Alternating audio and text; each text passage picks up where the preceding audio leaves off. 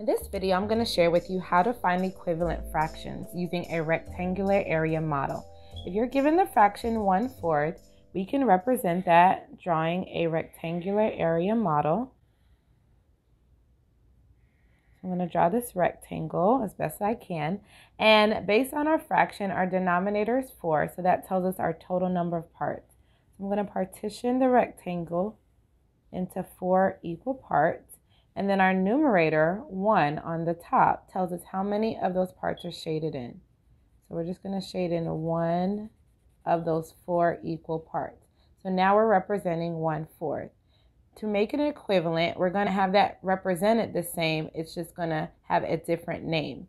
So if we partition that rectangle in half, going horizontally, now we have 8 total parts.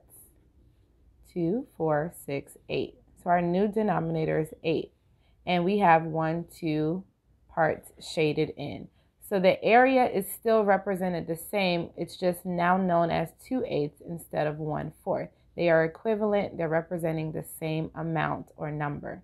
If we went another step forward and we partitioned each of those halves horizontally or partition it into fourths horizontally, now we have a new denominator, 2, 4, 6, 8, 10, 12, 14, 16.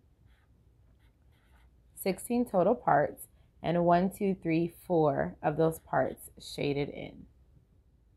Let's look at another example. What if we have 3/5? So let's draw our rectangle, partition it into 5 equal parts, shade into 3 parts.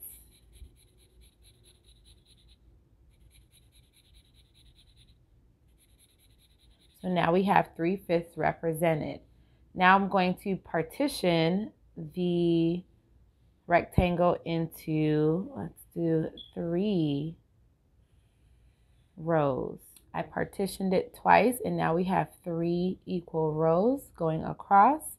So now what are my total amount of parts? We have 1, 2, 3, 4, 5, 6, 7, 8, 9, 10, 11, 12, 13, 14, 15. And we have 1, 2, 3, 4, 5, 6, 7, 8, 9.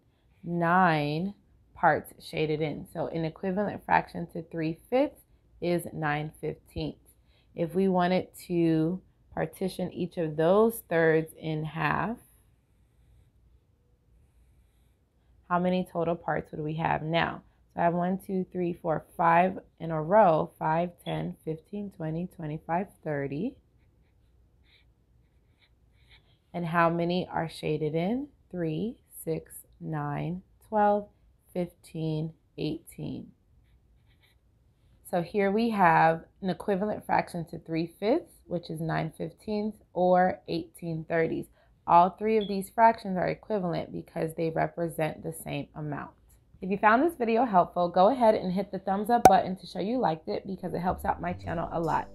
Find out how to compare fractions with the same denominator or a different denominator by watching these next 2 videos.